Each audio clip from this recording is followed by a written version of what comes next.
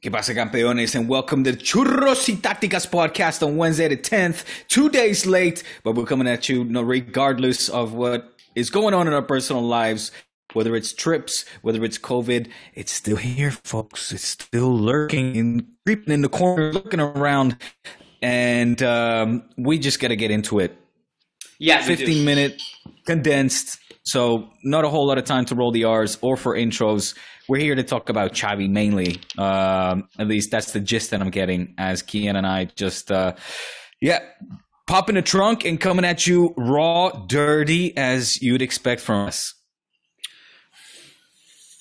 This is this is an insane churros intro. I know. I am so ill prepared. We never prep, but it's the first time I feel ill prepared for this podcast. I know I'm supposed to be quick thinking right now and on the fly because we have no time and this podcast is going to zoom by.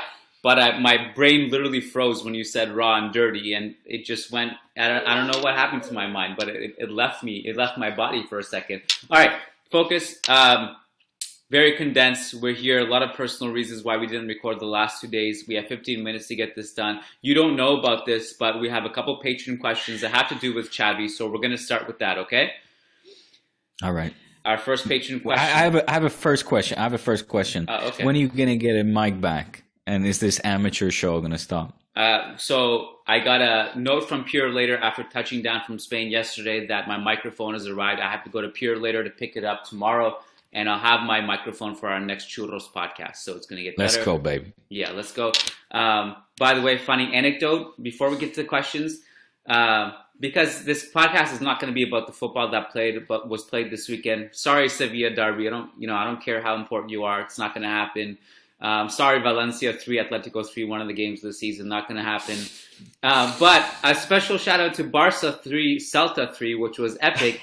And I just want to let you know that the first half Celta were just terrible. And I almost didn't watch the second half. But Celta came back like a phoenix. And that was fun to watch. And when it was 3-2, I was about to turn it off because I had to run outside and I had to do some errands before the Real Madrid game that night. And then all of a sudden, because my feed was behind, I hear the streets of Madrid shouting, going crazy, goal, goal, goal. And I was like, what the fuck? So I came back to my laptop and Aspas scored. And that was one of the highlights of my trip. Not the Bernabeu experience, which was freezing. And that was fun. But the highlight was Aspas. So I had to my highlight was seeing you, and I didn't mention it on the picture, seeing you dressed in Blaugrana in the Bernabeu sitting there. You were dressed in blue and red, my friend. That takes balls. That takes balls. I didn't even realize that was happening, but good observation. That's on my Instagram if you guys want to go see that. Our patron, Sebastian Hultuona, who gets a response to his question. Do you know why? Because he is the great patron of Churros y Tácticas. And only the great patrons get guaranteed responses to their questions. So patreon.com/Churros y Tácticas, where you get a Friday episode for free if you pay. So if you're a patron, you get a Friday bonus episode and you get responses to your questions. Sebastian says, I truly fear that Barca will become a force with Xavi's arrival. Even now, they are only behind Sevilla on expected points and above Real Madrid by a small margin, both around 22 points. But Real Madrid have overperformed by 5 points and Barca did the opposite. The only problem at Barca is the finishing, looking at the stats. You can say the defense is mediocre, but they still create a crazy amount of chances to outscore their opponent. So looking into this from a process-oriented viewpoint, does this make you guys believe Barca is likely to become better and Real Madrid to become worse as the season unwinds?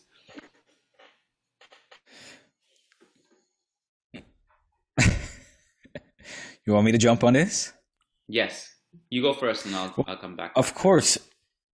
I think it's a very astute observation that, yes, indeed, the chances were being created, not being scored.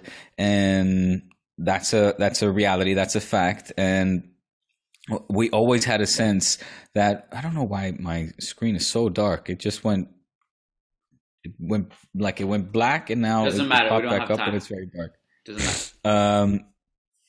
I think that the chances created, we always had a sense that once, the ball started to would start hitting the back of the net, that it would open the floodgate, so to speak. And I get a sense that with Xavi now in charge, Barca is bound to get better, and I think the more chances will be converted. The goals are on the fly is, of course, a bit, but I do think we will have a higher conversion rate with, the injuries permitted. Obviously, we hope to see Ansu Fati back. We hope to see Dembele back and healthy. Both those guys.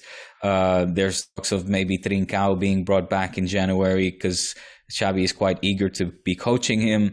I do think that, yes, we will see more of an offensive threat come from this Barca side that will improve, in due time, in sort of the long-term perspective.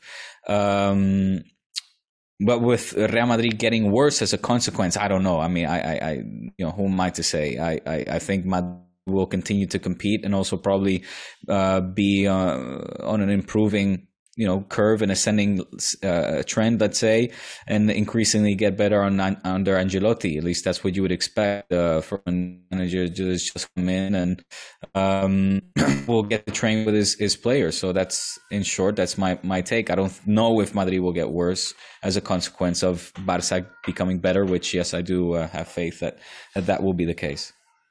I don't know either, but I think that the argument that Real Madrid will get worse and Barcelona will get better has grounds to stand on. I think it's actually a solid foundation for a theory or a prediction.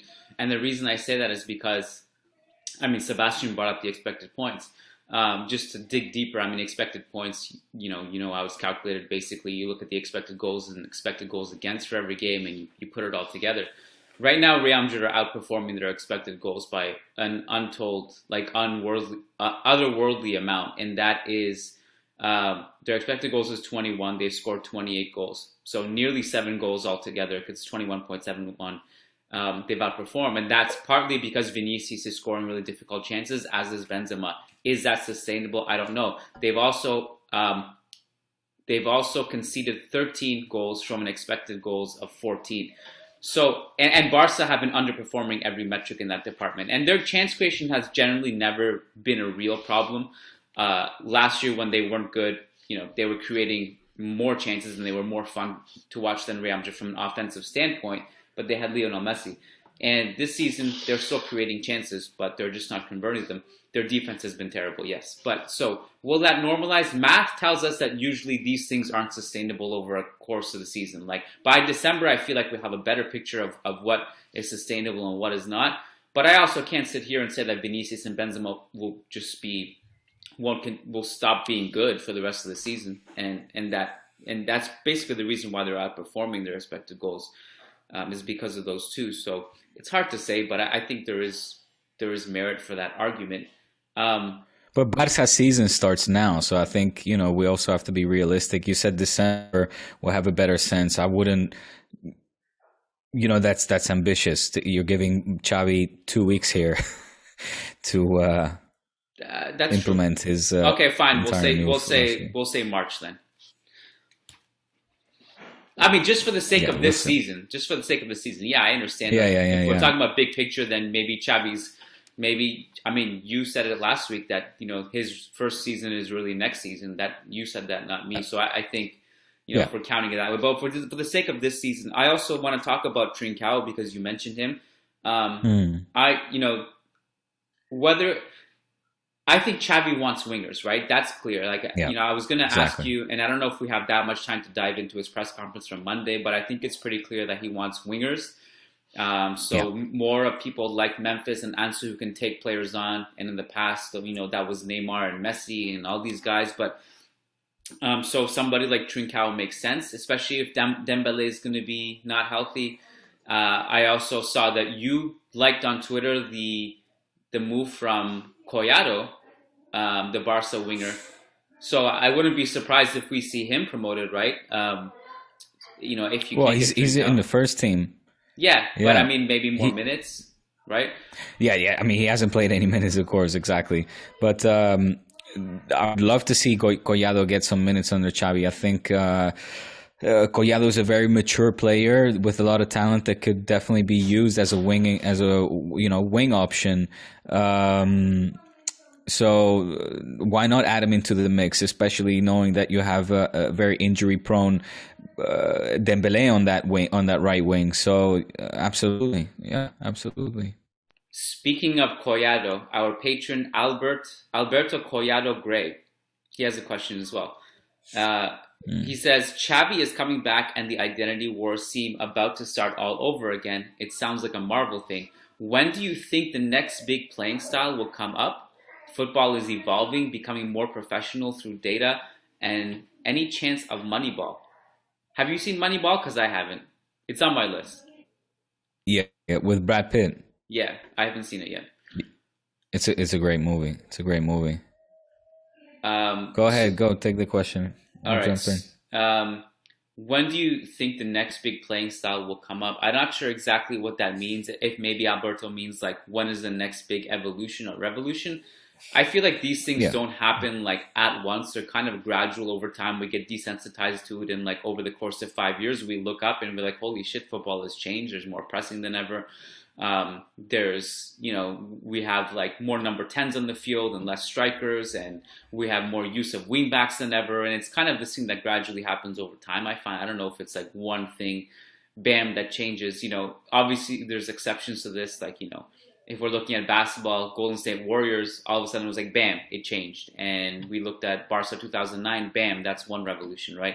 So it's hard to say, but I kind of interpreted this question a different way, which was, when will we see like the identity wars and when this discussion will come up next? I feel like I don't think I mentioned this to you, but I feel like the very first Xavi game, which is what, Espanyol, that's the one, right? Yeah. I feel like in that game, and now this is kind of, I think Xavi, this is where I think the timing actually works out really well for him, because he comes during the international break.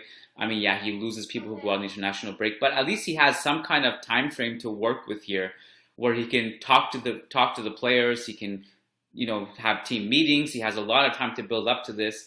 He has time to cancel all of Pique's meetings and all these to distract him. That? Yes, when I first saw like the report that he wants to have Pique travel less, I thought that probably means maybe less like business trips, more sleep, more staying in Barcelona, and less interviews. And turns out that that's probably what it is, and that seems like what it is. He has already canceled an interview on public Spanish TV.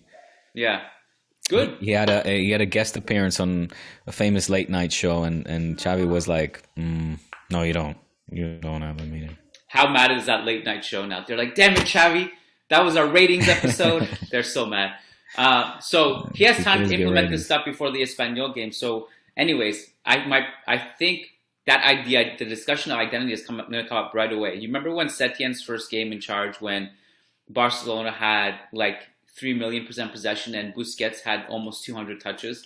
I think the first game is going to be something like that. We're going to talk about that after the Espanyol game, and everyone's going to lose their shit now. And then, things will normalize, and then you'll start complaining in future games. But that Espanyol game I think that's going to be when we're going to have the discussion about identity. It's going to happen right away. What do you think? Yeah, I hope to see instant identifiable style of play for sure. I expect nothing less coming from Xavi. His press conference that you alluded to was filled with goodness, was filled with creamy moments. And he just ticked all the boxes, man. And I can't wait. It's going to be a while, obviously, before he has the entire team available, not just because of international duties, but of the 14 players, just to give you an idea, that were available for his first practice session. Only 6 actually were match or pitch or pitch, let's call it, right? Not a bitch fit, but a pitch fit. And it was Martin Braithwaite, Ricky Puig, Neto, Iñaki Peña, 2 goalkeepers, Mingueza, and I'm blanking on one, but Luc de Jong. And by the way, his career's got to be done at Barca after Xavi's arrival. He does not fit at all what Xavi wants to do. I cannot comment. Just the fact that Xavi really wants wingers, and Luc de Jong is not like a Luis Suarez who can do a bunch of things outside the box, So, I'd be shocked. but we'll see. I wouldn't be surprised if we saw like a Collado false nine over Luke De Jong if there was like no one left to play. I can tell you're very excited as me, as excited as Nicole, which is a good sign. I feel like it's a win-win for everyone. If he does well, it's good for the league. Yeah. It pushes Real Madrid to be better. And if he does bad, then Real Madrid fans can laugh. It's a win-win. Yeah.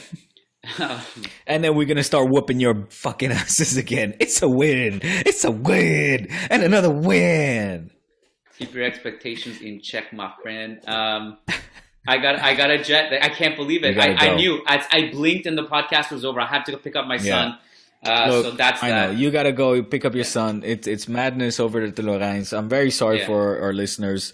This was, you deserve better. This week is the way it was. Unexpected things come up. COVID is still around. Lockdowns, confinements, madness, and time schedules and work schedules. So family schedules and stuff. Thank you for the nice messages on Twitter, by the way. A lot of people sent support and said family first and take care of the kids. So thank you for that. Exactly. Appreciate it. And this is why we love you guys. It's a family. It's not just a podcast. It's Mezcun podcast. It's a family. It's a churros. We love you guys. All right. So see you guys over on patreon.com/Churros y Tácticas on Friday for a banger of an episode, I'm sure. And Spain must play from now until Friday, right? Sure, I don't know. And Spain is great again because we have Carvajal, we have Brahim, we Barca have are in charge. We have Luis Enrique as coach. We have Raul Thomas called up too. Very happy about that. For good reason. Surprised Nico hasn't been called up. Anyway. Yeah, he sucks. All right. Thanks, Diego. Appreciate it. Appreciate your time. Talk Friday. Take care. Peace. I heard that. Bye. Peace.